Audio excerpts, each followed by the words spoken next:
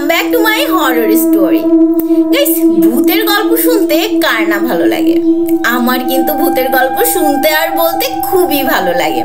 আজকে আমি তোমাদের জন্য একটা নতুন জিনের গল্প নিয়ে আসছি। তো চলো গল্পটা শুরু করি।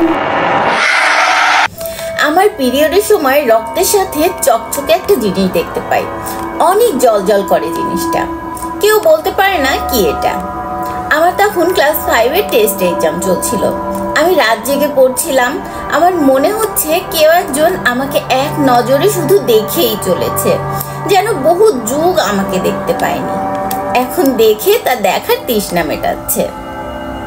আমি পড়া শেষ করে ঘুমিয়ে যাই আর স্বপ্নে দেখি যে আমি একটা অন্ধকার রুমে শুয়ে আছি।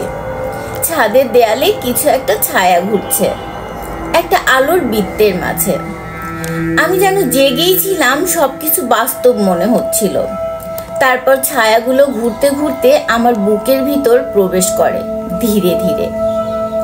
আমার শরীর যেন নাড়াতে পারছি না, কথা বলার শক্তিটুকুও নেই, যেন শুধু চোখ দিয়ে সবকিছু দেখার শক্তিটুকুই পাচ্ছি। আমার নিঃশ্বাস নিতে প্রচন্ড কষ্ট হচ্ছে।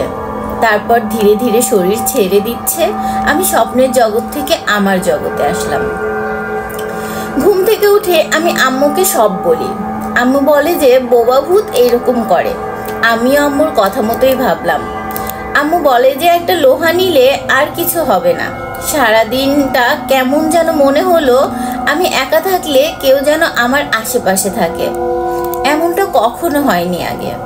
রাতে আম্মুর কথা মতো লোহার যা যা কিছু ছিল বাসায় সব আমার চারপাশে রেখে দিয়েছি, যেমন বটি, কাঁচি, তালা, ছোট ছোট লোহা ইত্যাদি।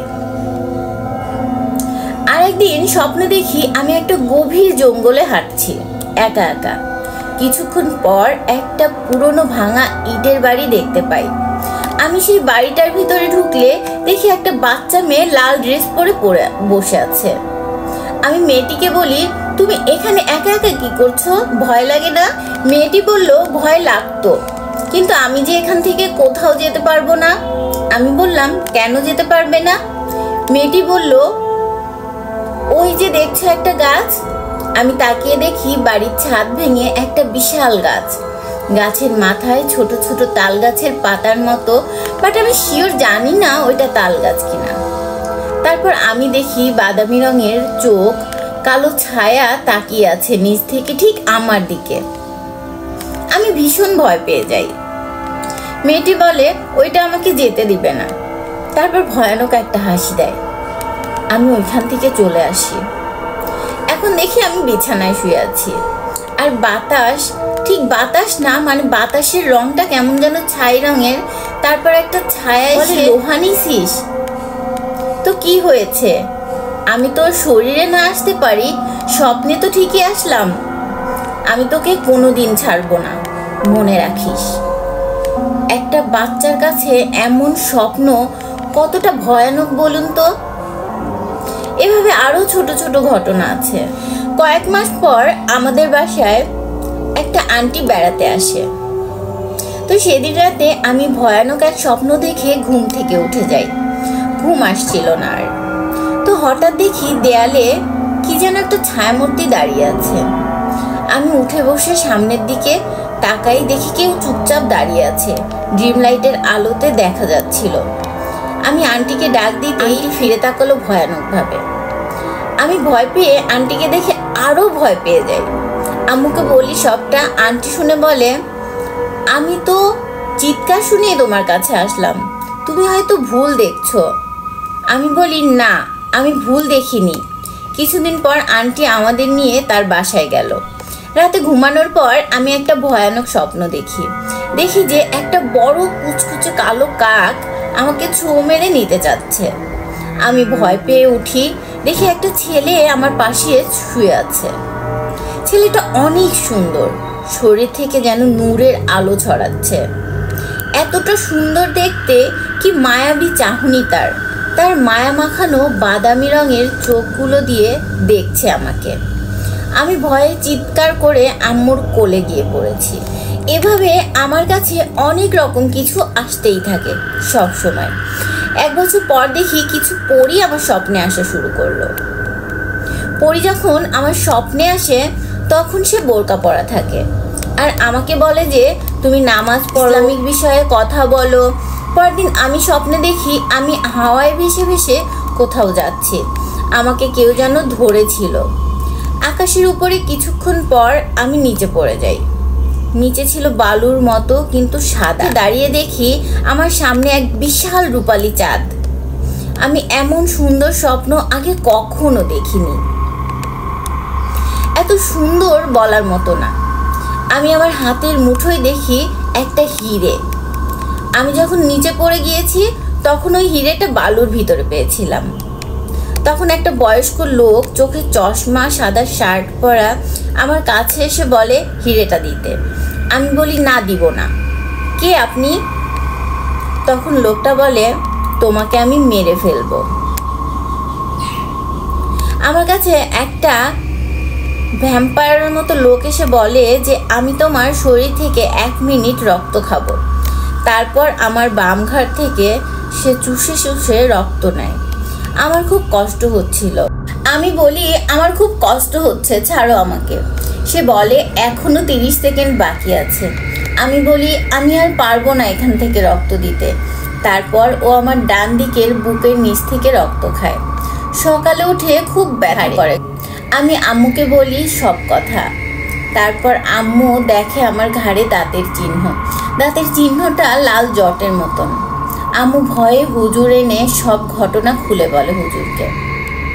সব কথা শুনে হুজুর আমার হাতে কি যেন একটা দিয়ে চোখ বন্ধ করতে বলে।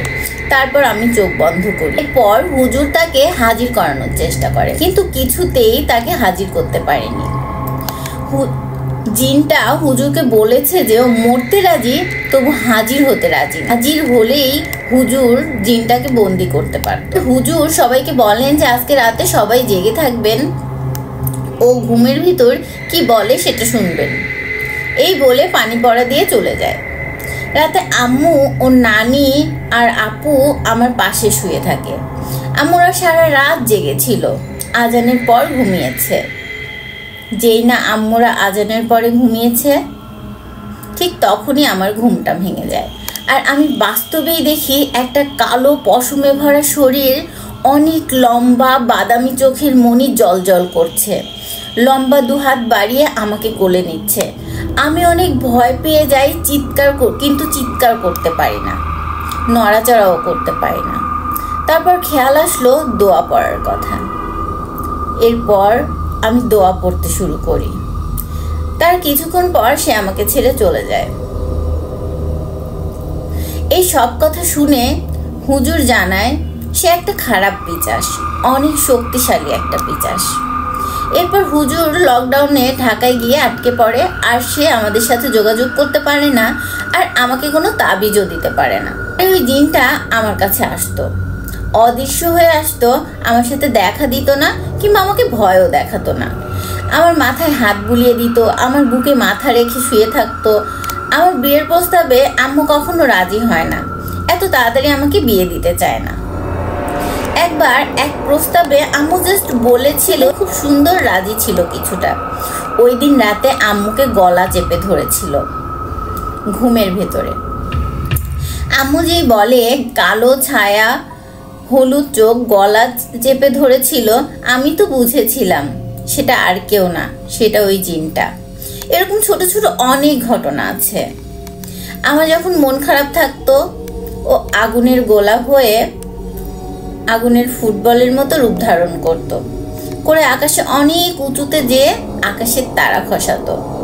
যেহেতু হুজুর আমাকে কোনো তাবিজ দিতে পারিনি, তাই ওই জিনটা সব সময় আমার সাথে থাকতো। এখনো ওই জিনটা আমার সাথে আছে। আমার মন খারাপ হলেই সে আমাকে নানানভাবে খুশি করার চেষ্টা করে। সে কখনোই আমার ক্ষতি করে না, কিন্তু সে কিছুতেই চায় না যে আমার কোথাও বিয়ে হোক। সে আমার পরিবারের সামনেই আগুনের গোলা হয়ে আমার চারপাশে ঘুরে বেড়ায়, এখনো ঘুরে বেড়ায়। আমি আমার বন্ধুদের অনেকবার দেখিয়েছি, এখনো সে আমার সাথেই আছে। যেহেতু সে আমার কোনো ক্ষতি করে না, তাই আমিও তেমন একটা ভয় পাই না। এভাবে আস্তে আস্তে ওর সাথে আমার বেশ ভালো বন্ধুত্ব হয়ে যায়। আস্তে আস্তে জানতে পারি ওর নাম আমির হামজা। আমাকে সে কোথায় দেখতে পেয়েছে জানতে চাইলে সে আমাকে বলে, একদিন দুপুরবেলা আমি খোলা চুলে ছাদে দাঁড়িয়েছিলাম, আর সেখান থেকেই আমাকে ওর পছন্দ হয়েছে। আর ওর পুরো পরিবারকে ও আমাকে দেখিয়েছে। ওর পরিবারের সবার আমাকে খুব পছন্দ। ওরা আমাকে নিয়ে যেতে চায়, কিন্তু আমি রাজি না থাকায় ওরা আমাকে নিয়ে যেতে পারে না।